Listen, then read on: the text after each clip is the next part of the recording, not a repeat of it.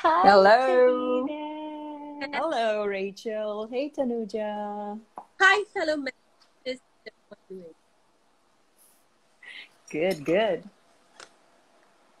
Hi, everybody. Welcome to Love Bonito's International Women's Day series of conversation where we sort of take the time to discuss perspectives related to women's issues.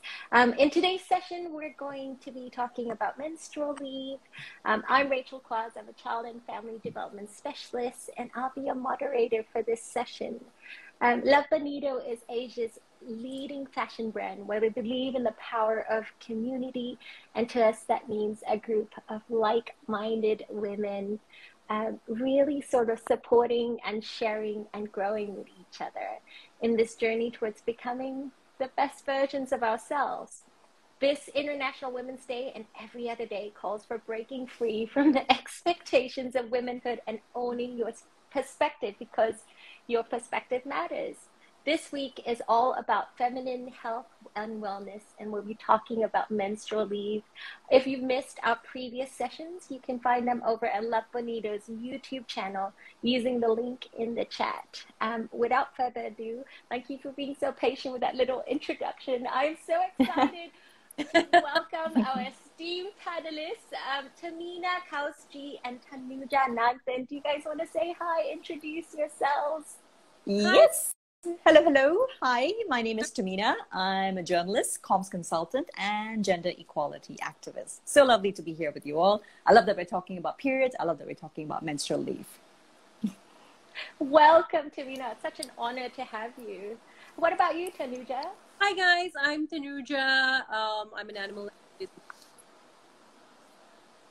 Super excited to be here. I think it's such a relevant topic, much needed, especially in the 20th century. I still can't believe we're so ashamed, made to feel ashamed to talk about. It's very physical. It's a biological, is without super excited. Yeah, you were cutting a little bit in and out, but I love what I did catch was that this idea of why we just still having this conversation, really want to take the time to break the bias, really want to take the time to sort of break this down. So without further ado, let's start our topic tonight, which is menstrual leave. And I thought I would start with like sort of a really simple question, which is just, what is this stigma behind periods, do you think, Tehmina? You know what? I think it starts from childhood, really. Of course, I think you are dealing with a completely new generation. It'd be so awesome to hear your perspectives as well, Rachel, on how you approach it when it comes to respectful parenting. But at least, I think our generation in general, those of us who are in our late 20s, 30s, it started with even getting your period, especially in an Asian culture, right? So there's this unspoken understanding that you'll learn about menstruation by yourself. And that it is hidden, it is extremely taboo, that you get your period and then, oh my God, you just go on with your day. And then you're constantly worried about having to hide it or having to rush to the toilet when you're in school. You're terrified you'll bleed through your uniform, and I think a lot of that internalized trauma, it carries through into your adulthood, whereby, I've been in office situations where, it's like adult women, yeah, we're adult women. And it's like, do you have a pad? Do you have a tampon? I'm like, why are we whispering? Why are we whispering? So yeah, my 2 cents on that. Yeah. Yeah, absolutely. I agree with you, Tehmina. I think that's, I work with little kids and teaching them about periods and teaching them about their bodies and teaching them, girls and boys and what's the same and what's different. And I know so much of why I've started it is because of exactly what you said, this idea of when I got my first period, it was so taboo, it was so hush-hush. What about for you, Thanuja? What do you think is the stigma behind periods? Firstly, can you ladies hear me? Am I going? Unfortunately, you still are going in and out.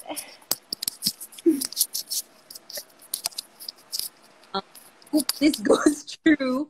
I think Tehmina made to feel ashamed, fearful, and I think Tehmina put it very, very raw. She said that it's all the conditioning feel about this. Women who, to the extent that it's been like shameful one talk about. Unfortunately, Thanuja, we're still having a hard time hearing you. You can Would hear. you like? Let We me can hear every other word. My lid reading's pretty good, but this might be pushing it a little bit. Would you like to maybe go in and come back again? Yes, let me go. Yes. It's just me and you now. Yeah, we'll give it a minute. But yeah, that's such an interesting start to the conversation, right? And I think it's such a common experience. I think everyone joining us in the audience as well, I'm sure everyone's thinking back to, what was it like when I had my first period? How did my friends react? And one thing, never, never, never tell the boys about it. And I think that grows and that carries over into adulthood as well, which is why we still feel it's such a taboo, right? Yeah. I love this idea of you saying, it's because, we've been sort of raised with this idea, like, we don't talk about this to boys. We don't talk about this even to other women or other girls. You feel like you still have to whisper it. And I'm just wondering why you think discussions about period are considered taboo. Well, if we really want to cycle all the way back societally and even anthropologically and socially, it's because it is interlinked with the idea of course, fertility. But from there, of course, culturally speaking, it came about with so many taboos, particularly around religious worship, right? I think most cultures, most backgrounds, we do have rituals that we observe and we're respectful of that. But that over time, based on, the general gender inequality in societies, that led to a huge extreme. For example, in Nepal, you actually still have up to 14 deaths a year because girls who are menstruating, they are actually socially not ostracized, but it is considered culturally sensitive in their society to actually spend your menstruation in an outdoors hut that is separate and away from all the village and the other surrounding facilities. So you've got extremes like that, all the way to, the average schoolgirl in Malaysia who may feel utterly self-conscious when she's having her period, to someone who's in an office and she might feel like you're cramping, it's horrendous, but you can't feel like you can ask for period leave. So yeah, different realities, different societies, but I think it all comes from a general taboo that starts with not really talking about periods at all. I love this sort of extremes that you've shown us. There's Nepal and these girls that are put away in huts and sort of almost ostracized from society, made to go away as they bleed because, for whatever religious reasons, for whatever cultural, taboos, social taboos, and just however it's sort of formed, that they're ostracized. And then on this side, here we are then saying, what about period leave? Do we get a break? Can we get a break? Can we get time off to bleed? Can we get time off to, sort of nurse our bodies back to health? And And Thanuja's back. Yep. Oh, yes, Thanuja's back. Let's see if I can find her. Yay! I'm going to add you, Thanuja. I've been trying to add her, but it keeps telling me I can't add her. I'm going to try again, Thanuja. We're getting you.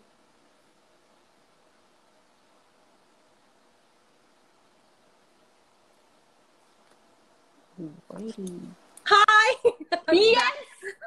Can you hear me better now? Yes! Yes, loud and clear. Yeah, every word now. I moved place and I'm so far away from the Rachael now, so I really do not understand this. Well, I was to catch you on our conversation. There's so many hearts. Yes. Keep it going, guys. Like, it's lovely to see you guys joining in. So where we were talking about, Tehmina just told us about how, in Nepal, they have these women that are ostracized from society and asked to go bleed, sort of whenever they bleed, you can't be part of us, essentially, right? And then on this part of the world, we have us who's like, whatever, can we go away and bleed, please? Can we have a break? Can we be allowed period leave? And I think there's really this sort of big discord. So why do you think period leave is not that common in Malaysia or even in the world? And what do you think? It's interesting. I just put a survey out on my Instagram, and I asked, is there, do your company, your workplace actually practice period leave? And there's not even one vote. I am shocked. There's not even one vote. It's 100% no. So I think it's just the fact that we don't talk about it so much. I think there's a toxicity at the workplace about periods, about women menstruating during the time of the month.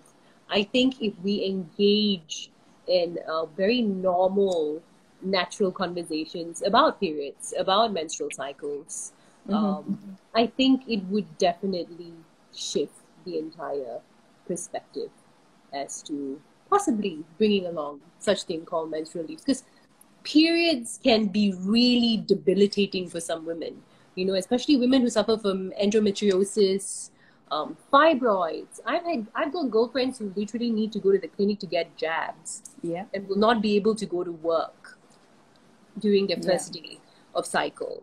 I think people really don't understand how painful it can be. March is actually endometriosis awareness month. Correct. That's right. I'm so glad you brought it up, right? I mean, even if it's a disease that on average affects 10% of women, that's not a small number, right?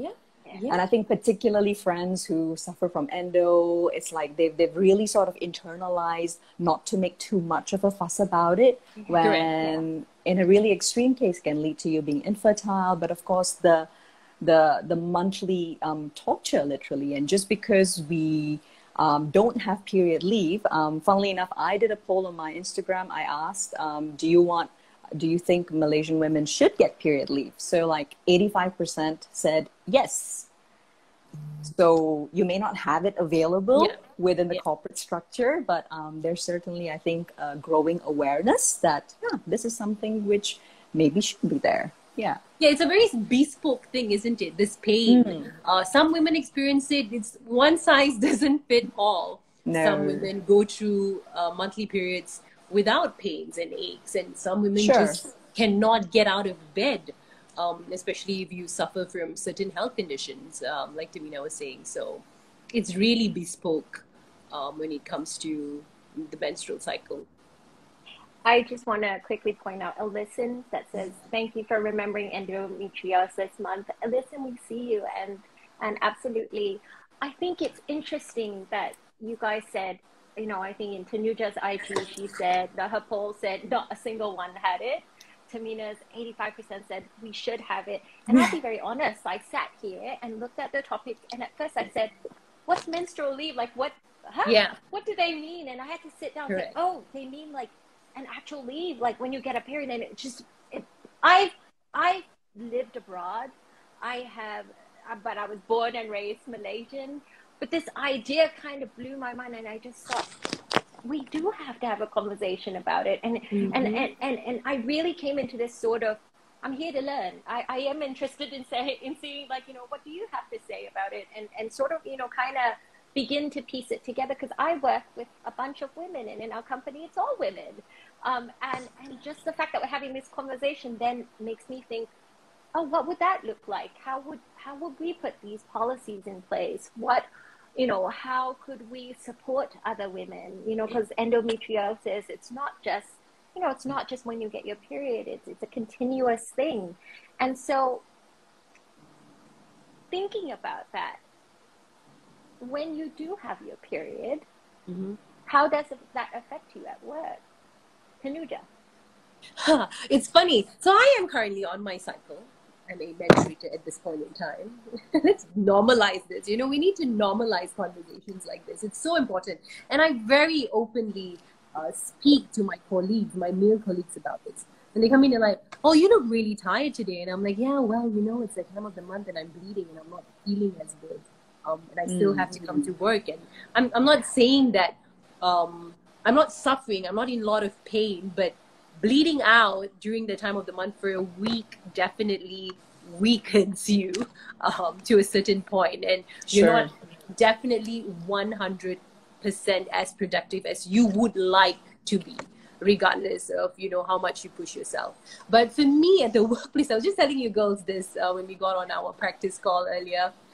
When I go for filming, in fact, a girlfriend asked me today, it's like, oh, you're on your second day of cycle, like, you're having a bit of cramps, but if you were filming, what would you do? And I'm like, that's a really interesting question. I'm going to talk about this topic tonight.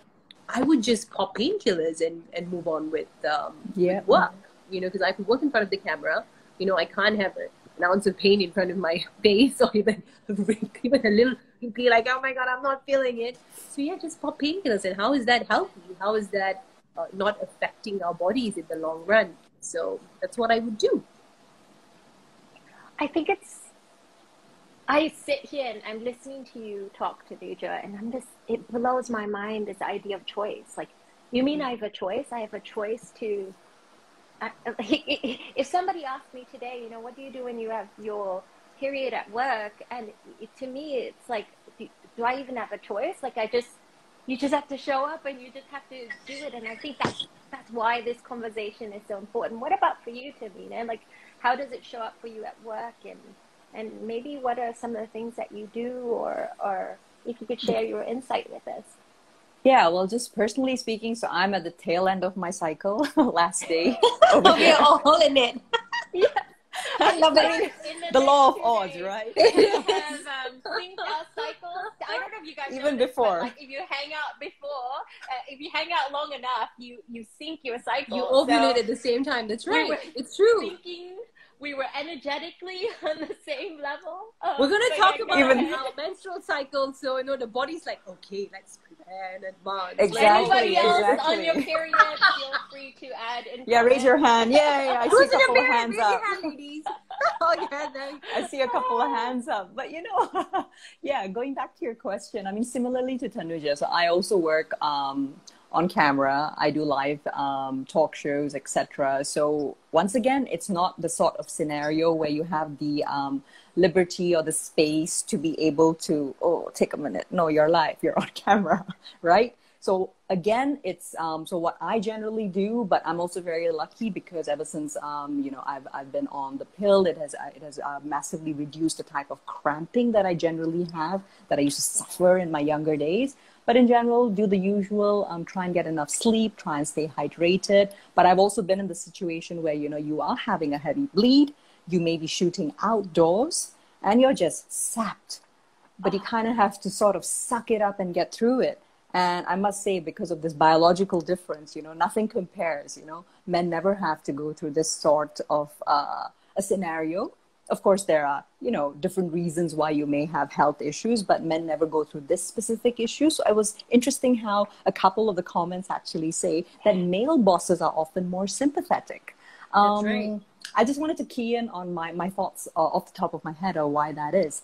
Similar to how even lots of female-founded companies, they only actually see mothers getting fair maternity leave when the female founder herself has a bad pregnancy experience. I think it comes from the lived experience that women actually are kind of harsher on other women who show that they are, quote unquote, weak by speaking up about their periods, particularly from the slightly older generation. So somebody who would be like, let's say, a boss lady, maybe in her 40s, 50s, they in particular would have grown up with that sort of a toxic mentality that it shows weakness rather than, it's a chance to show empathy when a female employee says, I'm having trouble today. I just really can't focus at work. So I think that's where it comes from. Yeah. Yeah. Women toxicity at the workplace, it really does exist, Tehmina. Good one and touching on that bit. And like she said, right? I mean, the workforce is so built around the biological realities of a man. Sure. Why is that? Because women work in it too. It's about time they start building it around the biological realities of women as well. Exactly. Yeah, no, I love how you've touched on this topic about this idea of, men and women having different approaches. I work with a lot of parents, and I work with a lot of new parents, and very frequently a lot of the conversations center around finding doctors for women. And it's interesting how many women would suggest you look for a male gynecologist because they're likely a bit more sympathetic over the female gynecologist, where the female gynecologist would just say, shove it in, get it done with, they lecture, or it's a different gentleness. Yet at the same time, when we think about women and we think about one of our greatest sort of assets as women is that we're soft and we're nurturing and we are loving, and maybe this is also a conversation that alongside period leave is this idea that we're softening more into us as being women. Now, having said that, both of you are in careers and jobs that don't always allow you to have period leave, don't always allow you to sort of, you take the time to bleed. But I think it would be interesting to explore a world like that. I think it'd be interesting to explore if we took away, because really that's also a bias. Really, that's also a sort of, this box that we've put into this idea that if I go live and if I take pictures and I have to have a certain look and I have to have a certain thing and work needs to look like that. But what if we tore that apart and we said, what if it could be whatever you wanted it to be? What if it could be, like, what would period leave at work look like for you, Tehmina? For me, though I have personally not been in the scenario where I felt I've needed it, I've definitely seen colleagues like literally suffering, and then you've got to, because the cameras come on. So, it's like the way your heart wrenches when you see that happen to a woman who you care for, who you're a colleague with, So I wish that there was the option to be able to not lose out on career opportunities if you were going to say, I need period leave for this day or for this period of time, because I think there's also a fear. And actually Asian countries, Japan, South Korea, Indonesia, China, and India even, period leave is available. And it has been for some time, but actually stats show that the number of women taking period leave, instead of increasing, it's actually severely gone down, particularly in Japan and South Korea. But that comes with the fact that you're stigmatized in the workplace if you ask for period leave. And number two, is it paid leave? Generally, no. So there's another, aspect, an economic aspect to whether or not women would speak up about it. So number one, your workspace needs to be a safe space for you to be able to speak up about it. And there needs to be some kind of a policy that prevents discrimination if you do request for period leave. And thirdly, I think because it is also connected to general health care and you can get sick days off where you're paid, the same should apply to period leave. Yeah, I think those are like some really powerful and key points that you've put in there. This idea of, if we are going to put this structure into place, then we need to make sure that the company is supporting it. We need to make sure that there are certain sort of safeguards that we can put in place. And you touched very briefly on this idea of, is it paid leave? Is it sick leave? Like, how does this work? Does a woman have to go to, do I go to a doctor to say I have my period? And, recently we had that big debacle here, this idea of you have to prove if you have your period, and how would that work? How would that work? What would it look like? So then should women have to go to the doctor to prove that we're bleeding or? No, I think we should just be able to say, hey, you know what? I'm menstruating and it provokes certain pains that impedes me from being 100% productive at work today. And I should be able to be entitled to take a menstrual leave. And a paid one at that, like Tehmina said, this whole economic aspects of things where some go unpaid, some go paid.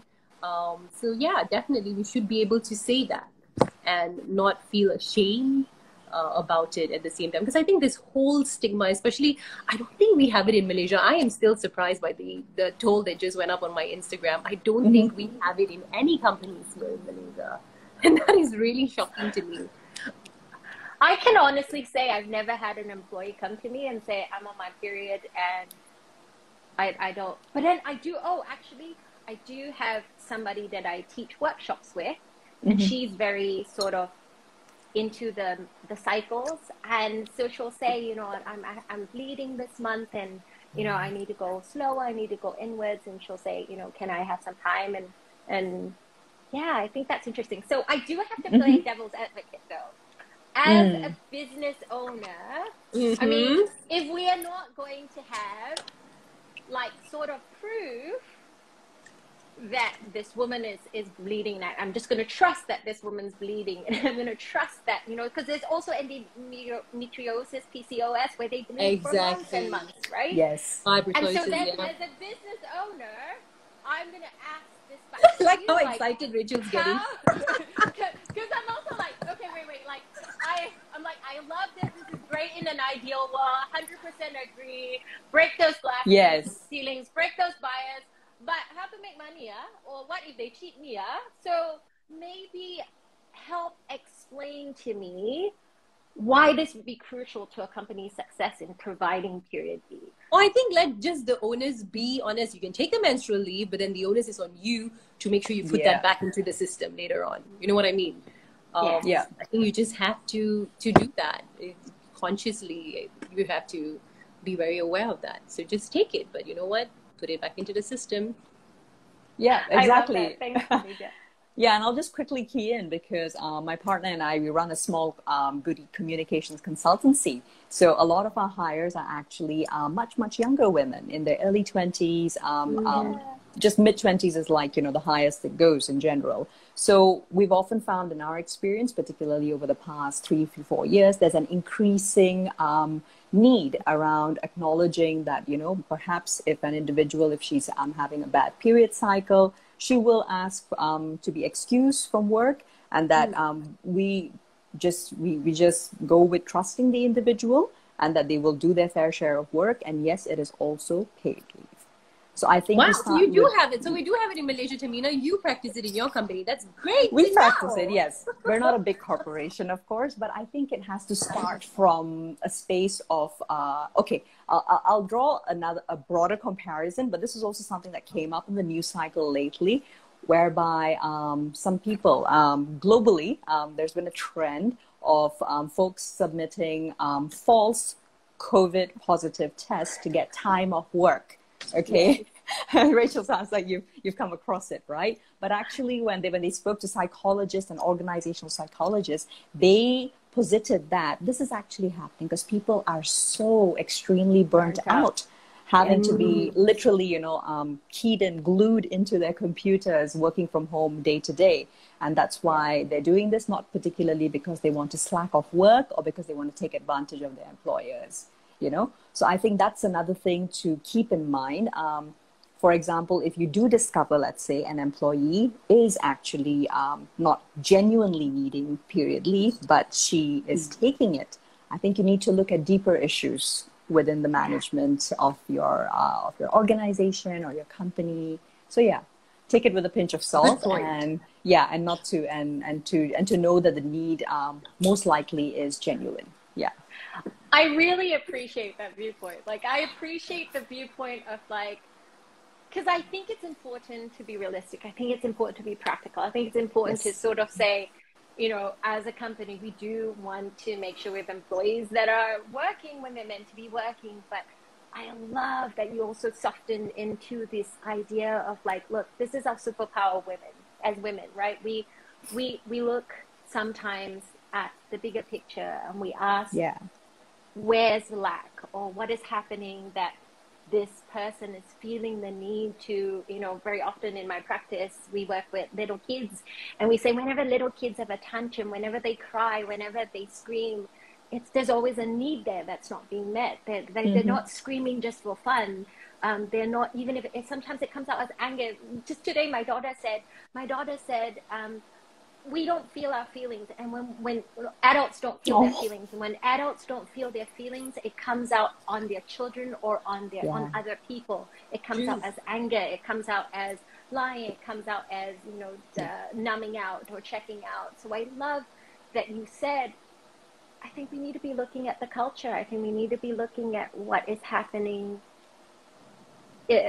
for it not to be able to, for it to be abused. And if we're going to implement period leave, then we need to start also thinking about safeguards. But you brought in such a beautiful piece in that you brought empathy to the table. And I want to thank you for that, because I think that's what this world needs, right? Empathy. More And than so, anything. as a business owner, again, I'm going to ask, how can companies work towards being more empathetic towards their employees? Like, how can I sit? Like I said, I work with almost all women. Actually, right now it's all women, except for my husband. My husband's the only man in our company. So how can we be more empathetic towards our female employees and normalize discussions about menstrual pains, or I think even just to help me out here, how do I start this conversation? I don't know, maybe identify prior hiring a worker, you know, sit down if she's a woman and then say, hey, you're entitled to this amount of leave if you do suffer from very heavy period pains that would impede you from working 100% and being productive during that time of the month. And if they tell you, no, I'm fine and I don't need it, then I think identifying from the get-go possibly would be a big help in order to ascertain that. Yeah, I love this idea of earlier. You had mentioned, you know, we only know to do this after we've been through these pains. And so in our company, 100%, we're very sympathetic towards mothers. We always say, if you have to bring your mom, if you have to bring your kid, actually, if you have to take care of your mom, because we're a sandwich generation, you should take care of your mom and you take care of your kid, bring them along. And we make a lot of policies to fit in for children. But I'll be very honest, this is the first time I've sort of then thought about making these policies for menstruators, because I've always period thought policies is what we need. You just sit there and you suck it up and you deal with it and you don't have a choice.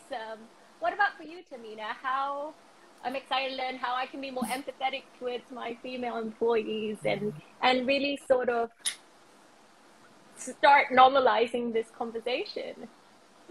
I think if you want to look at it from a very practical, economic sort of lens, right? I think it's important to also frame it through the simple fact that we can't just be trading presenteeism and saying that it's okay to have employees present, but they're not 100% able to focus. Yeah. The same way you wouldn't expect someone who's got a flu, you know, to be coming into the office and to be okay with that. Like one of the comments says, you know, you don't just have period pains. Women have a host of diverse symptoms, all the way from headaches, cramps, backaches. Exactly. I've got a friend who, her allergies really kick into high gear when she's having her period, the poor thing, you know? So it's a vast variety of symptoms across the board. And just like Thanuja said, if you're able to also communicate from the get-go, but also from an overarching perspective as a business owner, be able to frame it as this is better for productivity. It's also better for attraction and retention of talent. You know, the way in which business owners are always talking about, even before the great COVID resignation began, the fact that Xenials... the fact that Xenials are always changing jobs. Why? 3 months. Exactly. 3 months. It's not even 1 year, 2 years anymore, right? Yeah. Exactly. So why is that happening? It generally has to do with the fact that your workplace is not satisfactory. Maybe the corporate values don't align with personal values of younger employees in particular. Period leave or issues around how menstruation is viewed in the workplace can actually be a big sticky point, right? Yep. So if you're able to frame it through greater productivity outcomes, and also look at the fact that, okay, there's this really often cited McKinsey and Company study, which is called Delivering to Diversity, right? It talks about how companies which have more women, which have a more diverse employee pool, they're generally the ones which do better all the way, almost 30% better on profitability, on, you know, exactly. So how would you have like a female employee boiling over, looking as white as sheet, cringing in pain to be working and expecting that person to be 100% productive? Exactly. And, you know, the longer you can retain employees who are also happy to be at work, you're able to not just be more productive, but most likely not grow your company and use their best efforts. But that'll happen if, amongst other things, they feel happy with access to period leave if they need it. Yeah. Yeah, yeah. I'm actually just I am a gifter. So I love making care packs, and like that's what we try to do. And I was thinking, oh, it'd be so nice to get like a little care package with like, because I think, you know, when women come on board, you know, we always have the welcome to our company. Here's here's what you get. And then I think it'd be so interesting to, when they come, give them a period care kit. And that's because I think immediately that changes the conversation in terms of what kind of company are we. I'm just reading a few comments. I'm just reading a few comments. And a hygiene kit. Yeah. This is enlightening. We need to look at it from a human to human point of view. Companies need to look at their workers with empathy, not an interrogative point of view. And somebody else said communication is the key between employees and employers. And, you know, there's something, somebody says, such an interesting topic, and businesses will benefit from greater productivity. There's an interesting thing that we usually do in our classes, and we say, you know, and this is open to everyone that's listening too, and it's this, it's if there was one thing that you could tell your employer about your period or period leave, what would it be? We'll start with you, Thanuja. Maybe sorry, I didn't hear that, ladies. The fact that I'm a menstruator and it's a cyclical. Sorry. Yeah. So if you were, I think I paused. I mean, the fact that I'm a menstruator and it's a cyclically biological process that does cause pain. I think that's it. As simple as that. Let's keep it simple. Beautiful. Thanks for sharing, Thanuja. What about you, Tehmina? I would just say that this is a biological reality, and it may not be a necessity every month, but please do keep an open mind to the fact that when it's necessary, there really is no option. And I wouldn't put it past being, in a sense, a human rights abuse if somebody feels pressured to work when they really are not able to perform, when they're in the throes of first day, second day cramps, right? If you're at the level of those 10% of the population, that's still 10% of women in any given economy, any given country, who literally cannot roll out of bed during their periods. That is a statistical fact, right? So we've got to keep an open mind, and also just keep the communication lines open, because I don't think in general, given the private sector or the public sector, these conversations happen at all. Yeah. I'm thinking about what you said, and you know, my first few jobs before I came out as, you know, on my own, and I think, like, what would I tell those companies, which were for the most part run by corporations, you know? And I would say, on the days which it looks like I'm in pain, and on the days where it looks like I'm not quite doing what, you know, not quite at 100%, I think I would just like them to know that I think for so many of us too, that we're really trying our best. And like what Tehmina said, maybe there are other factors being pulled in, and maybe those are the reasons why I may not be able to care for myself as much as I want to. I am just going to pull up a question here today, and somebody says maybe males don't have a good understanding of what the pain feels like. Mali? Really? Mali says, yes, ladies, employers also play a part in normalizing periods. It would be so interesting to see what policies you have in your company, Melise. And let's see. Someone said not easy to tell management. Yes. So somebody says, how can employees start talking about this with their management and superiors? Any suggestions, ladies? I would say be brave and bring it up during the next town hall. You may be faced with crickets, horrified, because Malaysians may be very brave to speak up about things on social media. Right? But I think that's the most actionable way. If a bit of a forward suggestion, bring it up during the next town hall, particularly if you have a female superior who's leading the conversation. Yeah, exactly. I think just start talking about it normally at work, start talking to, especially to male employers, try to make it very natural. I mean, I talk about my periods to my nephews who are like 12 going into their teens, and I'm telling them like it's a normal biological process. And if you see a girl who's possibly leaked, help her, give her your sweater and ask her to cover it, and go to the toilet and you need to deal with it. Don't worry about it, because everybody's like, oh my God, it's dirty. Oh my God, it's shameful. And just make it Not. normal. Yeah. Not shameful. Yeah. And not dirty. So that leads beautifully to the next question, which is from Actually True. And she says, sometimes women feel bad about taking leave, any type of leave even, so that what can we ourselves do to stop feeling bad about taking leave? This idea of, what can I do to stop feeling bad about taking leave? Where does it stem from, though? A bad employer, I'm guessing.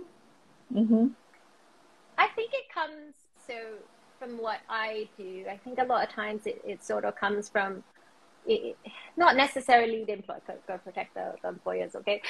Not necessarily the bad policies. I think it's also culturally. We've been told as women, we cannot be seen as weak. We cannot be seen as I think in Japan, the suicide rate is extremely high because you're overworked. And it's this idea of if you don't work, then it's you're not working hard enough. You're not, you're not blah, blah, blah, blah. And I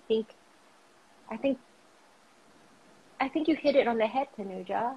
The first question is to ask, where does this come from? Yeah. Where does this idea of I'm not allowed to ask for leave come from? The root of all ahead, Tehmina. And I love how someone just said, start them young. So talk to your little boys. If you've got little boys, start talking to them about it. It's the next generation.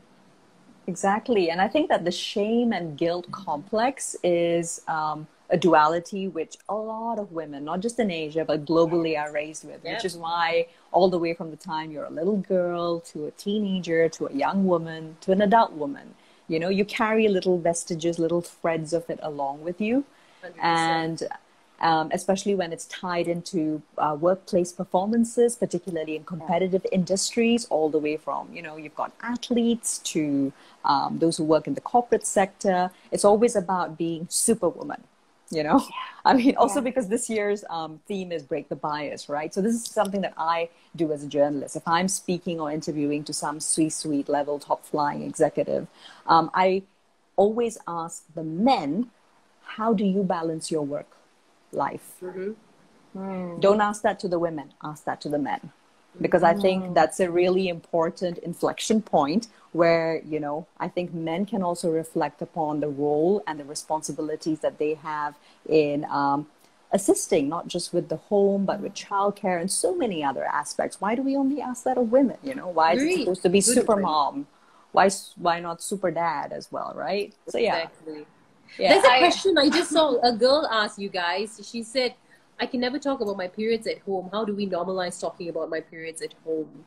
You just got to start somewhere, girl. Just start.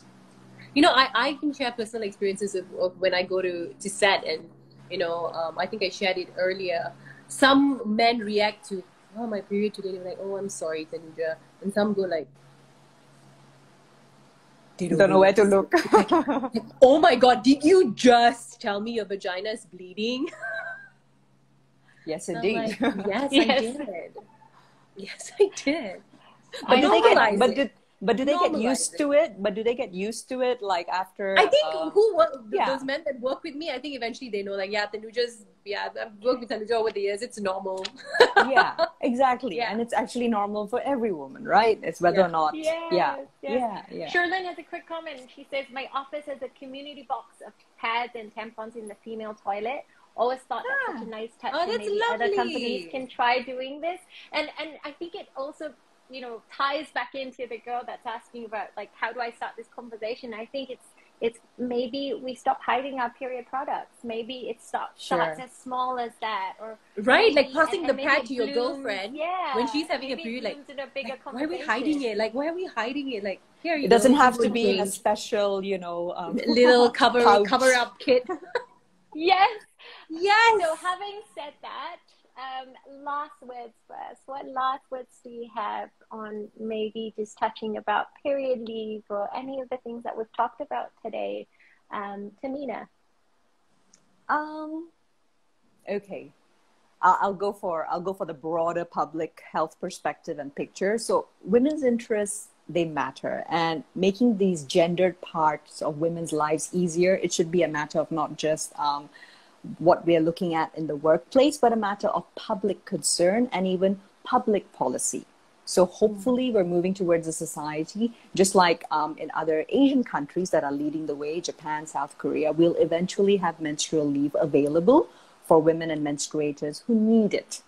And also there will be less stigma around it. So if you need it, you're actually able to take it and also get paid for it the same way you would if you were sick. Yeah. Oh my gosh, you painted such a beautiful picture of what I truly hope that for my daughter, who is 7 on Sunday. But I think, wouldn't it be so amazing if that happens in our lifetime too? If that happens in the next 5 years, 10 years, and I think it's conversations like this that begin it, right? For the 100 or so people that are watching in, and Sure. all these hearts that I keep seeing. I think it'd be interesting to see what you guys bring back to your workplace tomorrow. What about for you, Thanuja? What are your last words? I think my last was, stop hiding behind all the euphemisms, Aunt Flo, that time of the month, Shark Week. Oh dear. I hate that one. I know, right? There's a shark that's around me for this week. I mean, yeah, just stop hiding behind it. Just say, like, you know what?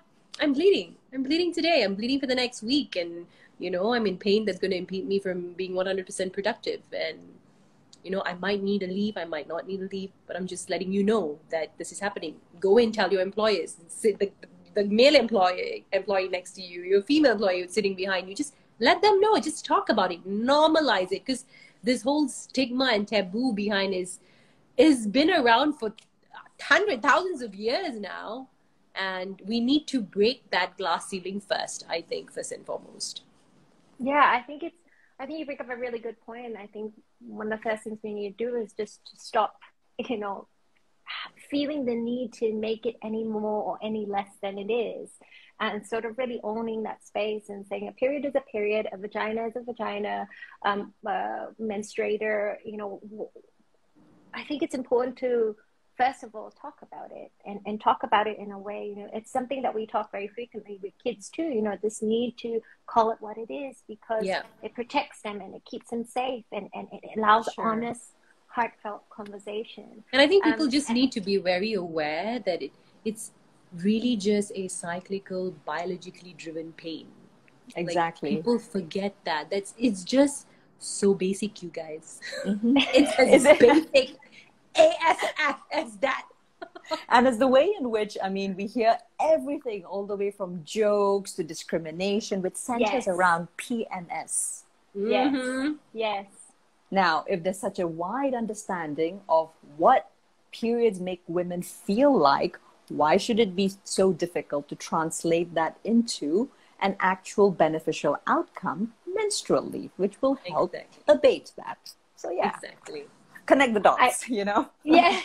I love what you just said, connect the dots. And so to close, I want to encourage everyone that's been listening, that has, I've been reading your comments, and it ranges from such diverse opinions, from those that are for, from those that are against, for those that like to play the devil's advocate and say, what happens if the companies might not hire women for that, or others who say, hey, I've taught my 11-year-old about this, and what I think I want to continue doing is continue having this conversation. And so I want to strongly encourage you to, very frequently in my practice, what we say is that it's the edges of your comfort zone where growth really happens. It's the edges of the comfort zone where we have difficult conversations, where we say, look, I don't know the first thing about menstrual leave until I was asked to moderate this. And I need to be able to say, hey, I'm willing to sit here for an hour and listen to Tehmina tell me about all these amazing, beautiful things she knows. And I'm willing to sit here and listen to Thanuja and her spirit and her tenacity. And she tells me, it's a biological thing, guys. You just tell them. You just tell them. And it allows me to also sort of think, okay, where do I sit in this, or how do I feel about this, and maybe start making a more informed decision about where I stand about this. And so I want to encourage you to gather some friends, maybe with an open mind, maybe even with an open heart, and to really sort of this idea that there's no right or wrong, but if we keep talking to each other, we keep having conversations, that, you know, maybe we'll discover new things. And so on the Love Bonito website, and somebody's going to put the link down below in just a few minutes, there is a link to a free resource that has these beautiful question cards. I just had a look on it, on different various topics that we're going to be covering in the next few weeks. And you just pick a card and you begin. You go deep, you get empowered, and we break the bias.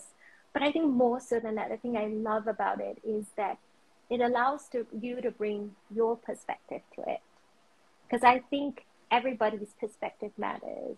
I think Tehmina's perspective has been so interesting. Thanuja's perspective has been so interesting. And everyone that has contributed to this conversation has been so interesting. And I want to continue encouraging that. And so on behalf of Love Bonito, I want to thank both of you again for just spending the time with us and really sharing your wisdom, sharing your knowledge, and just know that somewhere in Malaysia there's a mama fighting for menstrual leave. Thanks to all the wisdom that you've shared with me today. Thank you, girls.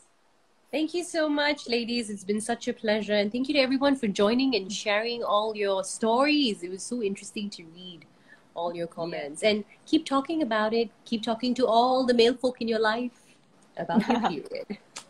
Absolutely.